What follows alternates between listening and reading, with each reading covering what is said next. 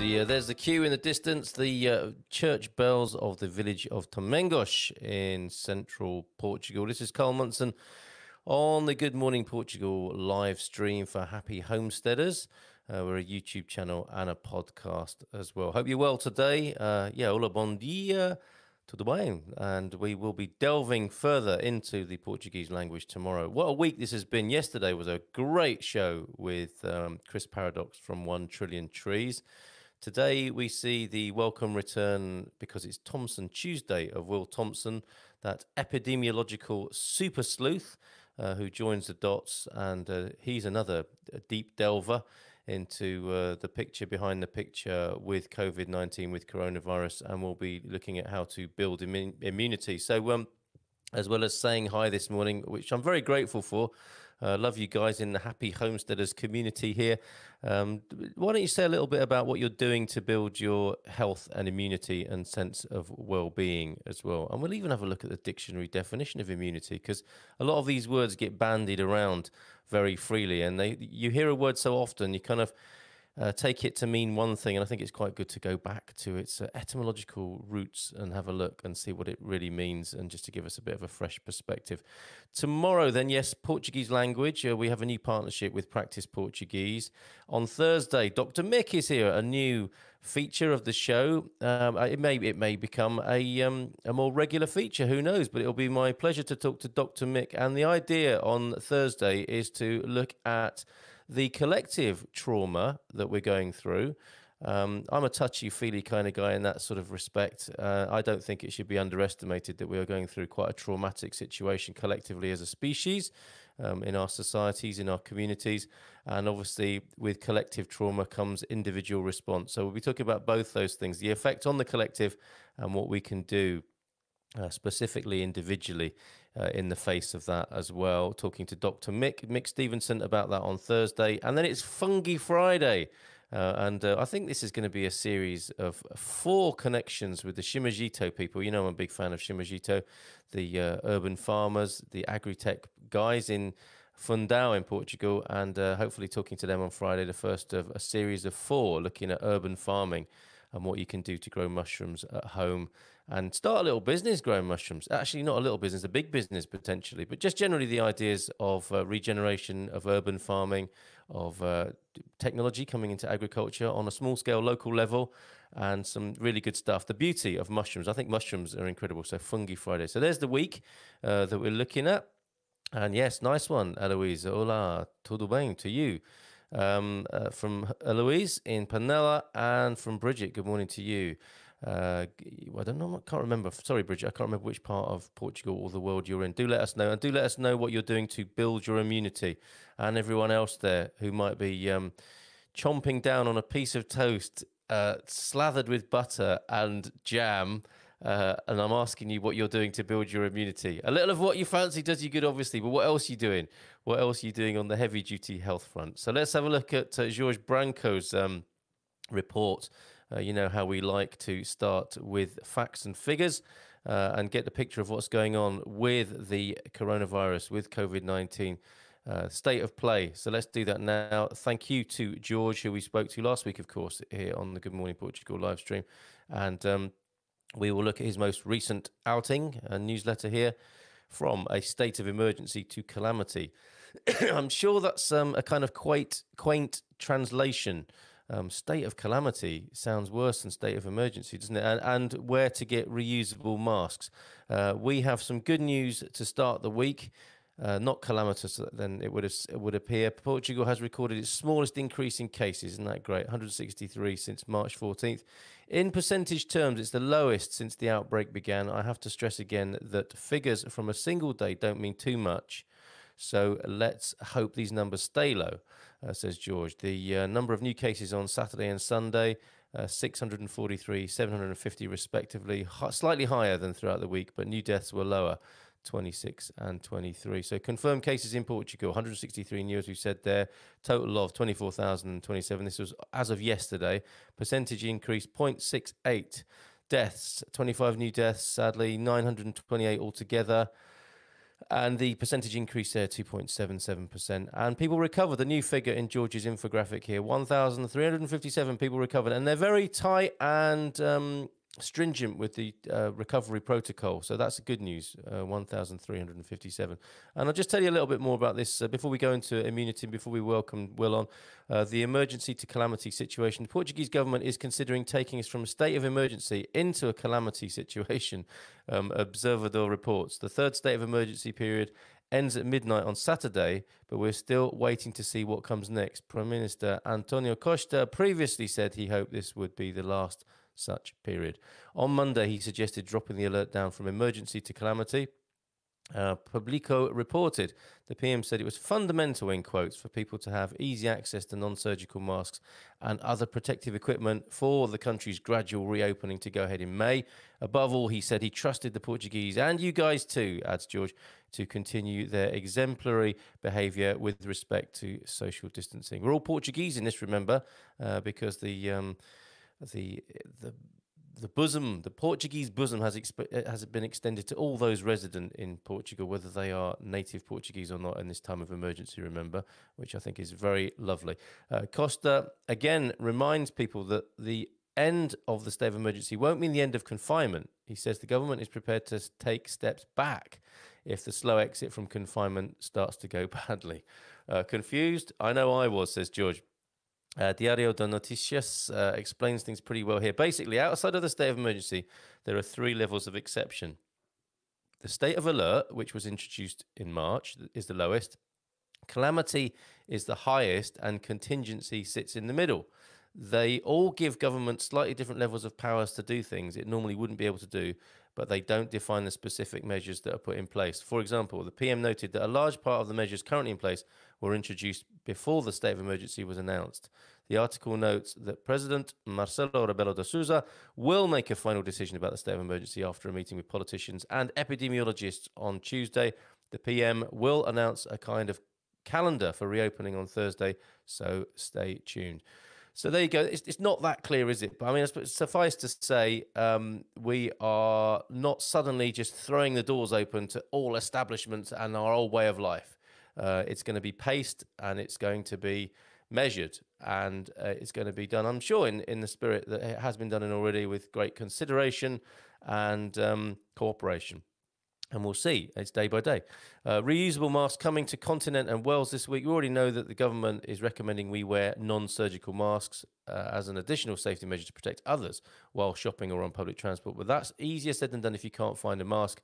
Estamparia, Alberto, CTAV and universities of Lisbon and Minho have combined to create a reusable mask they're calling Moxad Tech. That trips off the tongue. Selling for €10. Look at that. It makes you look like an anarchist rioter when you're just going out to do a bit of shopping. Diario de Noticias reports that it's available now online and will be in Continent and Wales pharmacies this week. The company claims the masks have antimicrobial characteristics with proven efficacy against viruses and bacteria, but it's still being tested against Covid-19. So take care. Look at that. That's a terrifying picture. No disrespect to that young lady there, but there you go. And the researchers working on Bluetooth COVID-19 tracking app for Portugal. Great newsletter, in brief news, and of course, George is on a lighter note and something celebrating World Dance Day, which probably could all do with a lot more of that in the world right now. So yes, check out George's fabulous newsletter, The Coronavirus in Portugal for Estrangeiros, which you go to georgebranco.substack.com, or just send me a message and I'll connect you to George. Rightio, Will Thomson waiting in the wings. And before we go to, actually, no, let's say good morning to Will now. Is it raining there, Will? No. I'll turn it down, all right? How are you this morning, sir? I'm okay. I'm all right. Good. It's not raining. Okay. It's kind of nice day. Good, excellent. Glad to hear it, and I'm glad to hear you're well-ish by the sound of it, and your epidemiological super sleuthing continues and has taken, I can see, some quite big twists and turns in the last few days, which I'm sure you'll bring us up to date with. We also need executive production from the audience. So if you've got any echoes or anything like that, if the sound quality is difficult, do let me know and I'll do what I can to adjust that. I'm getting feedback. All right. What I'll do is when you're talking, Will, I will mute my mic and vice versa. So there'll be a little bit of delay on that, but I'm sure that will help. So let me just say a few hellos to people and find out what they're doing in terms of immunity. In fact, let's go to that dictionary definition of immunity, which I think is quite useful. And I might obviously be criticized for going to the wrong dictionary. You know how these things are. But definition of immunity on your screen there: the quality or state of being immune, especially a condition of being able to resist a particular disease, especially through preventing development of a pathogenic microorganism or by counteracting the effects of its products. So you get the gist there of what we're talking about this morning. And it's not talked about much. Let's face it, we're all about the, prevention in terms of, fearing the enemy. And there's a lot of combat-like vocabulary in use, fighting the enemy, but not so much about what we can do with our own sort of sovereign superpower of building immunity in ourselves. And that's what we're talking about this morning. So on that basis, vitamin C, tons of garlic, daily work in the garden and grounds, vegan diet for Eloise. Bridget Mapley is currently in Cambridge, UK, moving to central Portugal in September. Fingers crossed. We have our fingers crossed for you as well. Gary is tuned in. Neil is tuned in. A mask emoticon proudly displayed there. Good morning, Carl and all from Stephanie. Good morning from Julie Marsh from Sunny Fundao. Sunny there. Good morning to you, Gary. And thank you, Chantel, for your production assistance there.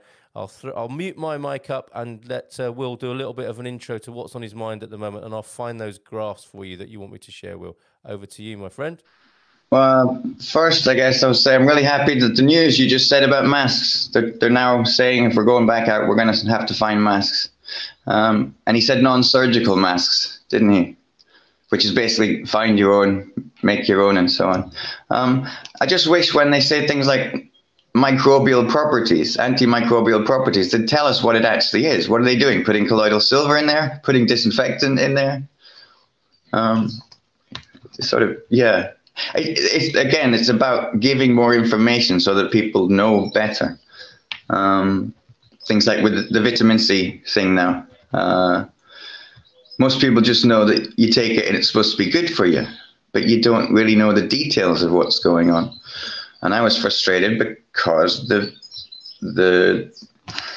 health advisors and certainly on the media were saying we don't really know, we don't have any proof that it might help. But when you go into the details in the background, it's all clearly explained about how important the vitamin C is. So I've been just on and on about the immune system for a week or two now, and I reached a level of conspiracy. I was getting so mad with it not being discussed or used that I started going into my own conspiracy, saying maybe this is on purpose. Are they trying to keep us sick? But I've calmed down now again.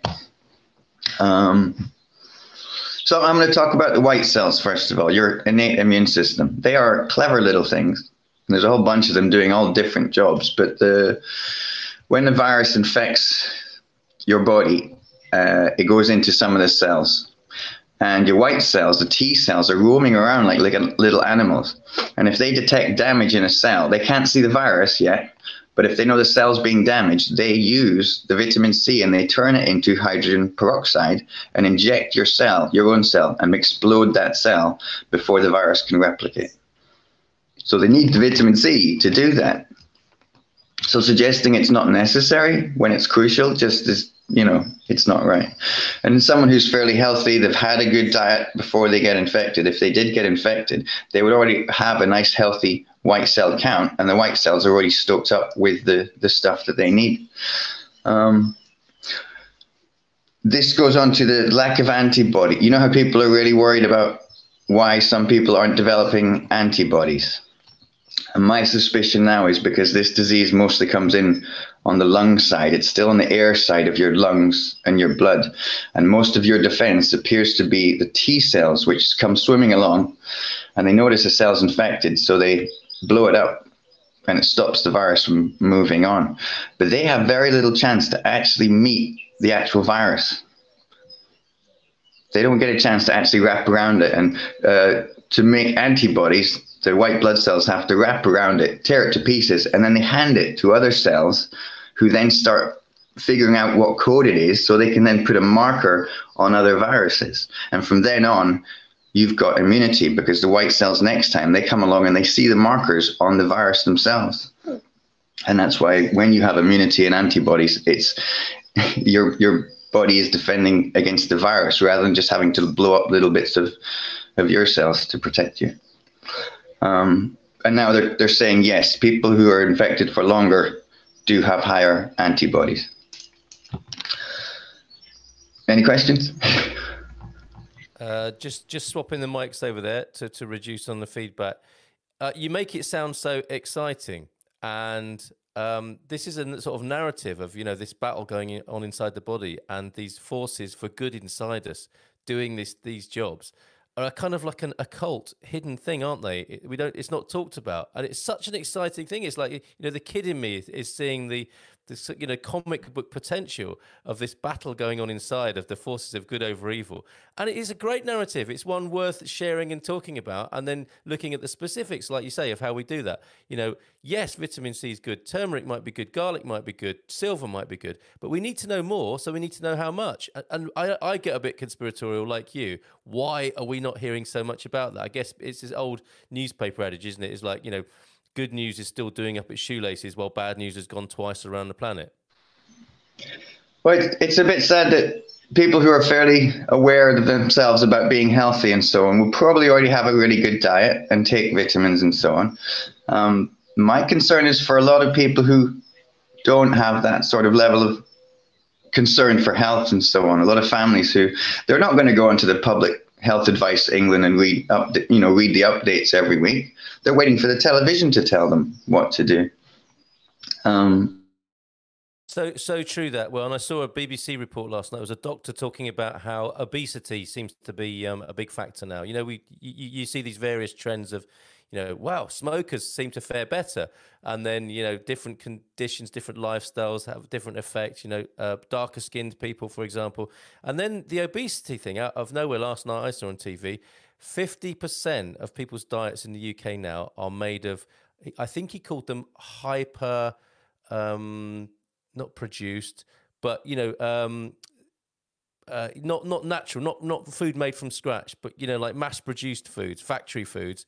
50% of people's diets in the UK is made of that stuff. It's lifeless. It's just filler and fodder. And it's a lot of sugar and fat to make it tasty to people. And it's even worse in hospitals. Apparently 70% of what you can buy in hospitals is mass-produced rubbish. It's of no nutritional value. And, you know, there was a time, wasn't there, when, you know, people, when the government put stuff to fortify flour, for example, that might still go on, riboflavin, whatever, or in cereals, that it has disappeared, right? Microphone back onto you, mate. The obesity thing, again, it goes back to the battle that's going on between your white blood cells and this virus that's invading. And it very much seems to be a case of if your system is topped up and fast and ready to go, it gets on top and beats the virus back before it has a chance to replicate. But any factor in that battle that forces it to take longer, it's got to, you know, it's struggling to get the right minerals and so on. The slower your response is, and then the more chance the virus has of getting out of control. Two of the things are how fast the white cells can move. They float around, or they actually physically go around looking for sensors and chemicals that can tell them where there's a problem. If you've got a lot of sugar in your diet and you're dehydrated, it's all sticky for them. And it's really, they're moving really, really, really slowly. And the chemicals that are moving around that they're tracking, it's also really hard for them to move around. So if you've got, you know, low blood sugar and well hydrated, then they can just nip around a lot faster and get on the fight. So at this point, it is very important to start avoiding lots of sugar for sure, and drinking a good, you know, 6 cups of water a day or so. Excellent. Okay, and you know, I recognise you're not a sort of medical doctor or would claim to be an expert in nutrition. You know, in terms of a professional medically trained person. But I think we should scratch the surface with that caveat and create a little bit of a list here. So, you know, certainly there is talk now, isn't there, of vitamin C, vitamin D, the sunshine vitamin, zinc. and these other things, the turmeric, the garlic, the colloidal silver. Can you talk a little bit more about those and the balance? You've mentioned water there. You mentioned reducing sugar. Anything else we should be looking out for? Those other ones you mentioned, I've not looked that much into them because they seem to focus more on bacterial problems. But none of them, they all seem to be, I would play it safe and say have a little bit of all of them, because all of them sound like they help. There's things like selenium definitely helps. So I'm not a doctor, but I grew up with my mom having a blood deficiency.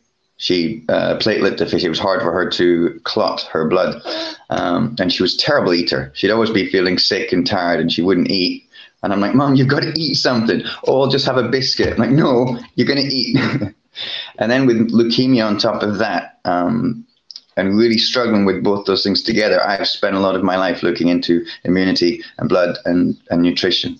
And over these last 3 or 4 weeks, it's like been a crash course in understanding and learning all that stuff, which, if you think about it, isn't that different to what doctors and nurses do anyway, just studying, My fear is the doctors and nurses on the front line don't really have time to sit and fully investigate the specifics of this disease so much.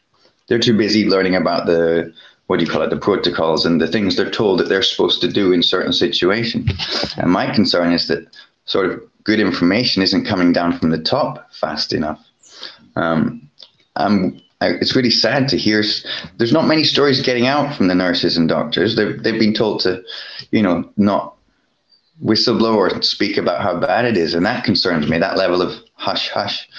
But I'm hearing some harrowing stories where even the doctors and nurses are feeling like it's not going well in certain places.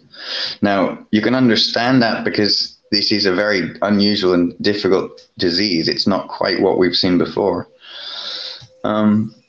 But when I've seen a nurse and she's in tears and she's talking on behalf of another nurse in New York, saying that they're not even giving them vitamin supplements to help at all. And that, why not? Even a little bit has got to help. And then yesterday, you probably heard the reports. We're hearing alarming stories that young children are starting to present with these swollen fingers and rashes. And have you not heard about this? It's just starting to happen in Britain now, and Italy are now reporting it. Young kids are suddenly showing up. It's still rare, but in enough numbers to concern them. Kids are showing up suddenly with swollen necks, with blotchy rashes, with fingers all swollen up, and the doctors are apparently mystified as to what it might be. I just looked into it all, and anti-inflammatory. When you have good vitamin D, it's really good at regulating your response, and whether it's an inflamed response to allow the white cells to get in, or anti-inflammatory. And if you don't have enough vitamin D, the balance leans towards inflamed. And I've got a sneaking suspicion that the fact that the kids have been inside in winter all this time, normally they'd be out at school, playing in the playground and stuff. Now they'd be getting even just enough to get by. And I'm concerned that kids that have been now locked at home for 4 months have a severe deficiency, and that's what's causing it. And I haven't seen anything to disprove that yet, but I haven't seen a single doctor even speculate the concept. That makes a hell of a lot of sense, Will. And it's another one of those things, isn't it, that, we couldn't have known until it kind of came upon us. Well, I mean, the more visionary among us, I guess, would have seen that coming. Someone like yourself, for example, you think, okay, we need vitamin D. They're not going to get vitamin D if they go and stay indoors and are locked down for months on end. And you have to have a plan, don't you, about what you do about that? Because it's all about mitigation and balance, isn't it, rather than just these really extreme measures. But again, I suppose if you don't know, you can't say, can you? And that kind of points to an institutional or hierarchical failure in really understanding what health is about. And then, as you say, it tends to be in the balance of existing protocols rather than bringing anything new or innovative in the crisis. And of course, what we haven't mentioned so far as well, which is a big issue for everyone who's locked down potentially, and certainly for those at the front line, is stress, because stress is really bad for your immune system, right? Yep. There's a guy called Dr. Greer. Have you heard of him? He looks into the alien UFO phenomenon. And he's a full-on doctor, like professional doctor, but he moved towards the sort of meditative side and the consciousness and stress and so on. And I saw a great thing from him yesterday. He worked on this project. They did an experiment, and they got something like it was in a city of 2,000 people. They put 1% of the population. They had people all meditating at the same time and being calm. And they did it as a full scientific study over and over again. And they found out that if there was 1% of the population all being calm, and he calls it some kind of alignment of consciousness or something, resonance, then the whole city started calming down. There was less crime, there was less violence and so on. Now, it's hard to go, oh, is that a kind of, is that an actual metaphysical thing that we still don't understand? I've seen enough stuff to say that is definitely worth looking into. And what harm could it do for everyone to learn to de-stress for an hour every day? I'm gonna start learning how to do it now. Just breathing exercises and sitting in the garden. I'm so glad to hear that, Will. I am so glad to hear that. And that's what I love about you, is your willingness, because I can see you recoiling a little bit from the immediate response of that idea, like a lot of people do, but you still go there. And may I recommend Insight Timer for anyone who wants to try meditation. It's a free app. It's fantastic. There's thousands of meditations on there. But let's kind of conclude now, if I may. Could you run through a bit of a list? Anything else you want to say? I really value your contribution here, and I really look forward to you being on the show. And I know it's only a few minutes you've got, but can you kind of sort of bring things together a little bit as we conclude? I could give you a sort of snippet on the conspiracy Donald Trump disinfectant thing. That's a bit of a juicy story. He wasn't wrong. He didn't mean disinfectant. The hydrogen peroxide I'm talking about, that your cells inject, your white blood cells inject, it's a disinfectant. Disinfectant just means kills infections. He didn't mean bleach. He'd been listening to the scientists, and they were discussing a drug called chlorine dioxide, which is a gas which can actually kill microbes in the air. And there have been studies in the past to say you put a low concentration in a classroom and it will stop the kids getting flu. But in the past, people have taken it at home, used too much, gotten sick, irritated their lungs. So the FDA banned it, and now it's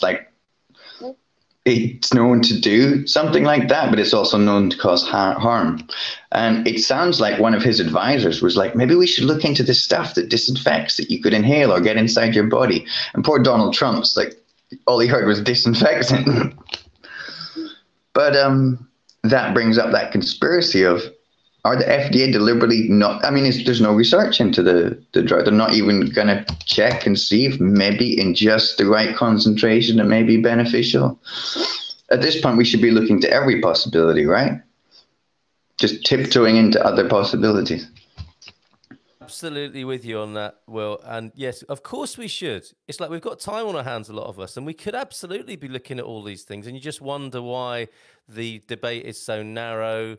I guess it's a fear response, isn't it? We go to what we've always known. We shrink, don't we, in fear? We don't really expand. We don't have an expansive mindset. You're a bit of an exception, aren't you, in someone who's like gone into overload of free and open thinking rather than shrinking down and shying away from it all. I'm trying. I'm still working on this the hypertension blockers.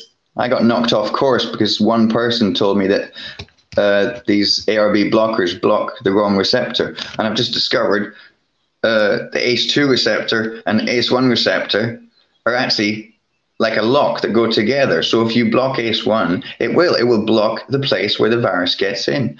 They're not checking. All they're doing is hypothesizing about it. Now we need to do some tests and go, if someone took some of that drug, would it stop? But in order to find out, you'd have to give it to people and then go deliberately try and infect them and find out if they got infected or not. So I'm going to keep pushing that. I'm trying to get hold of journalists to say, how's it going? But that could be a real game changer. Yeah. Will, thank you so much for joining us again. Thompson Tuesdays. I hope this will continue to be a regular feature, and you'll come back. If you want to stay in touch with Will, you can find him on Facebook. He's very accessible. He's very open-minded, as you can see there. And I think he's absolutely right that we should be looking at everything that could possibly help. And if you can help Will connect to more open-minded journalists or whatever, and because I know this community here, the Good Morning Portugal community, the Happy Homesteaders, we're I think an open-minded bunch, and coming from a heart place and just wanting things to be good and right for people in the world, and I think that's the approach we need, certainly from a medical point of view. Last word to you, Will. Show us the graph for Portugal, could you?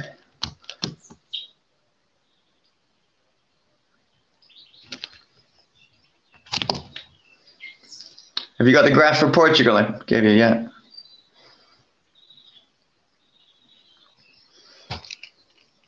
Well, I'm trying to do that. Carry on talking there for a minute. Give it a bit of an intro, and then I'll find it again. My Facebook has moved on since you sent it. Yesterday's result.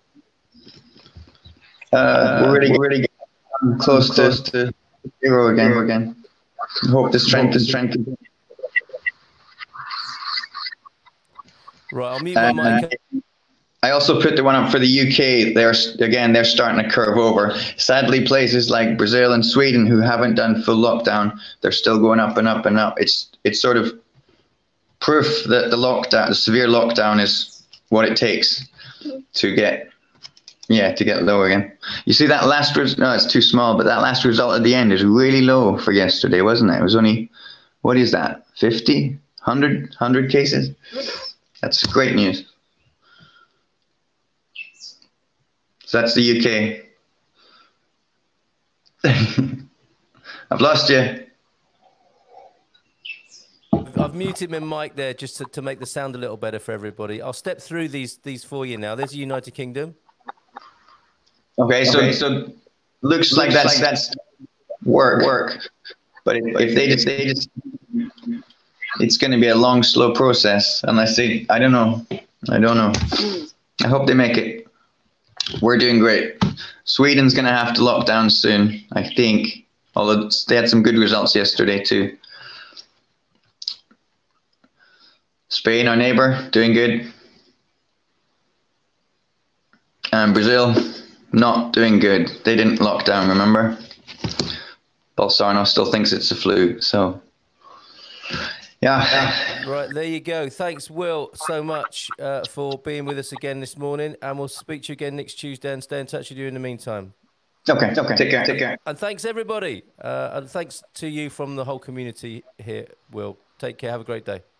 Thanks. Bye-bye. All right, bye, everybody. See you tomorrow with, we'll be talking to, well, actually, we're talking more about our partnership with Practice Portuguese, because we all know this, but we should be talking more in Portuguese, right? We should be learning the language of our host country here. I'm going to make that easier for you by doing a little bit of Portuguese language and culture every day again on the Good Morning Portugal live stream. Thursday, Dr. Mick is here talking about collective trauma and the individual response, how we're dealing with our personal anxiety, trauma response to what's going on. And it's Fungi Friday. Mrs. M mentioned healing shrooms. We'll find out more about mushrooms, urban farming, regenerative agriculture, all of that on Friday, in the first of 4 with the guys from Shimajito in Fundão. So thanks for joining us this morning. Thanks to Will. Thanks to you all. Have a super day. Take care and bye for now.